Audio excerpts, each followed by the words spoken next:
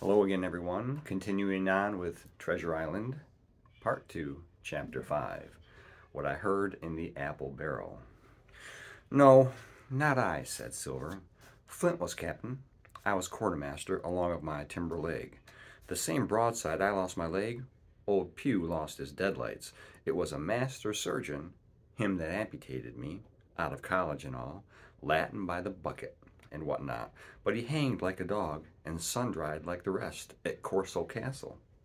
That was Roberts's men, that was, and comed of changing names to their ships, Royal Fortune and so on.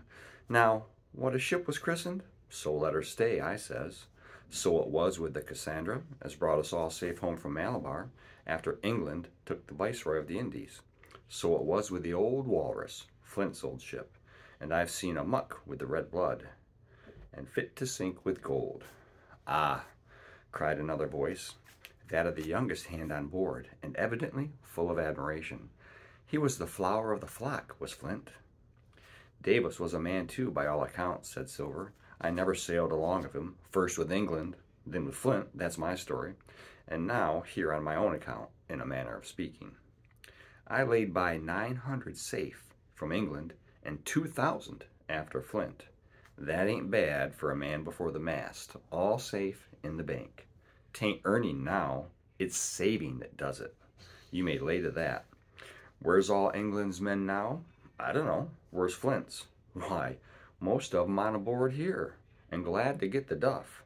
Been begging before that, some on 'em. Old Pew, as had lost his sight, and might have thought shame, spends £1,200 in a year, like a lord in Parliament. Where's he now? Well, he's dead now and under hatches. But for 2 years before that, shiver my timbers, the man was starving. He begged, and he stole, and he cut throats, and starved at that, by the powers. Well, it ain't much use after all, said the young seaman. 'Tain't much use for fools, you may lay to it, that nor nothings, cried Silver. But now, you look here, you're young, you are, but you're as smart as paint. I see that when I set my eyes on you, and I'll talk to you like a man. You may imagine how I felt when I heard this abominable old rogue addressing another in the very same words of flattery as he had used to myself. I think, if I'd been able, that I would have killed him through the barrel. Meantime, he ran on, little supposing he was overheard. Here it is about gentlemen of fortune. They lives rough, and they risk swinging, but they eat and drink like fighting cocks. And when a cruise is done, why, it's hundreds of pounds instead of hundreds of farthings in their pockets. Now, the most goes for rum and a good fling, and to sea again in their shirts. But that's not the course I lay. I puts it all away, some here, some there, and none too much anywheres by reason of suspicion. I'm 50, mark you. Once back from this cruise, I set up gentleman in earnest. Time enough too, says you. Ah, but I've lived easy in the meantime, never denied myself a nothing heart desires, and slept soft and ate dainty all my days, but when at sea.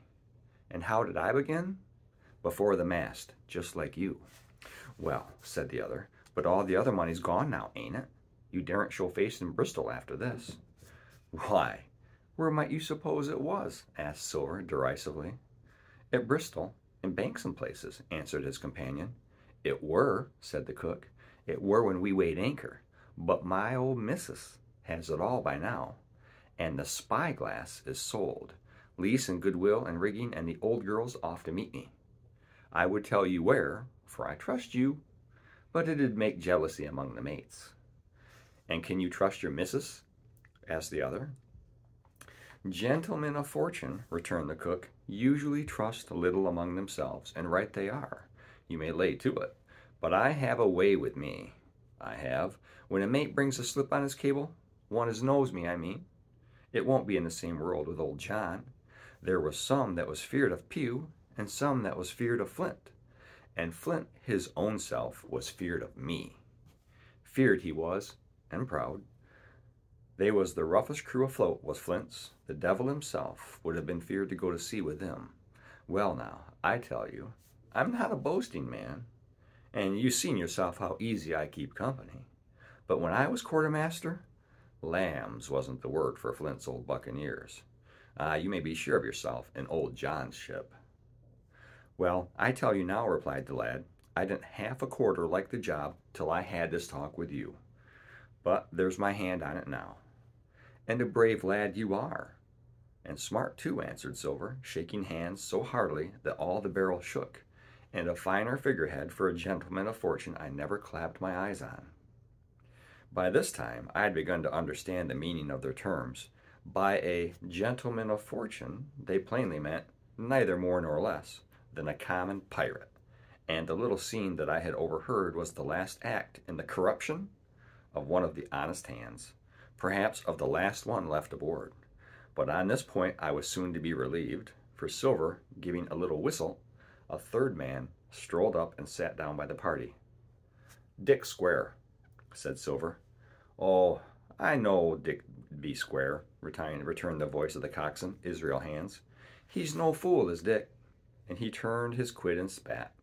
But look here, he went on, here's what I want to know. How long are we a-going to stand off and on like a blessed bumboat?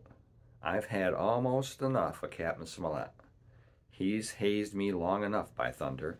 I want to go into that cabin, I do. I want their pickles and wines and that. Israel, said Silver, your head ain't much account, nor never was. But you're able to hear, I reckon. Leastways, your ears is big enough. Now here's what I say. You'll berth forward, and you'll live hard, and you'll speak soft, and you'll keep sober till I give the word, and you may lay to that, my son. Well, I don't say no, do I? Growled the coxswain. What I say is when. That's what I say. When? By the powers, cried Silver. Well, now, if you want to know, I'll tell you when. The last moment I can manage, and that's when. Here's a first-rate seaman, Captain Smollett, sails the blessed ship for us. Here's this squire and doctor with a map and such. I don't know where it is, do I? No more do you, says you. Well, then, I mean this squire and doctor shall find the stuff and help us to get it aboard, by the powers. Then we'll see. If I was sure of you all, sons of double Dutchmen, I'd have Captain Smollett navigate us halfway back again before I struck. Why, we're all seamen aboard here, I should think, said the lad Dick. We're all forecastle hands, you mean, snapped Silver. We can steer a course, but who's to set one? That's what all you gentlemen split on, first and last. If I had my way, I'd have Captain Smollett work us back into the trades at least. Then we'd have no blessed miscalculations and a spoonful of water a day. But I know the sort you are. I'll finish with 'em at the island as soon as the blunt's on board. And a pity it is. But you're never happy till you're drunk. Split my sides, I've a sick heart to sail with the likes of you. Easy all, Long John, cried Israel. Who's a-crossing of you? Why, how many tall ships, think ye now, have I seen laid aboard? And how many brisk lads drying in the sun at Execution Dock, cried Silver, and all for the same hurry and hurry and hurry. You hear me? I've seen a thing or two at sea, I have. If you would only lay your course, and pint to windward, you would ride in carriages, you would. But not you, I know you. You'll have your mouth full of rum tomorrow and go hang.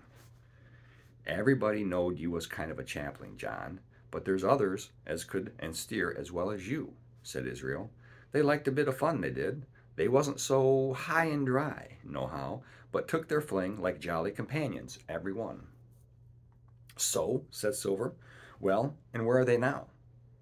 Pew was that sort, and he died a beggar man. Flint was, and he died of rum at Savannah. Ah, they was a sweet crew, they was, only, where are they? But, I asked Dick, when we do lay 'em athwart, what are we to do with 'em anyhow? There's the man for me, cried the cook admiringly. That's what I call business. Well, what would you think? Put 'em ashore like maroons? That would have been England's way. Or cut 'em down like that much pork? That would have been Flint's or Billy Bones. Billy was the man for that, said Israel. Dead men don't bite, says he. Well, he's dead now hisself. He knows the long and short on it now, and if ever a rough hand come to port, it was Billy. Right you are, said Silver, rough and ready. But mark you here, I'm an easy man. I'm quite the gentleman. But this time it's serious. Duty is duty, mates. I give my vote, death. When I'm in Parliament and riding in my coach, I don't want none of these sea lawyers in the cabin a coming home unlooked for, like the devil at prayers. Wait is what I say, but when the time comes, why let her rip. John, cries the coxswain, you're a man. You'll say so, Israel, when you see, said Silver. Only one thing I claim. I claim Trelawney. I'll wring his calf's head off his body with these hands, Dick, he added, breaking off. You just jump up, like a sweet lad, and get me an apple, to wet my pipe like.